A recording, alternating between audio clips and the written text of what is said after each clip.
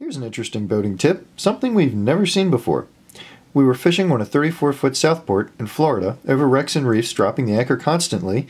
And what is this? Alright, so we have in our anchor locker, we have a Cam 200, which is one of Raymarine's best cameras.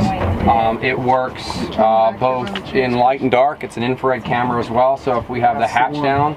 But what we have is we have it shooting directly at our easy puller anchor winch.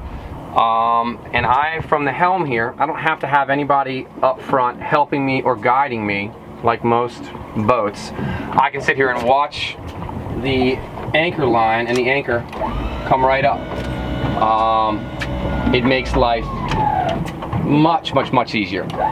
So we got an anchor cam. We do have an anchor cam. We have a fantastic anchor cam.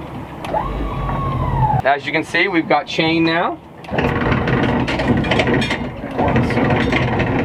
And if for some reason our anchor was to mess up, the line gets spooled up underneath itself, we're able to see it right here and we're actually able to correct it. Same thing, we wouldn't have to send somebody up. This tool, of everything that I have, we use every single trip, 4, 5, 6 times. It is absolutely invaluable.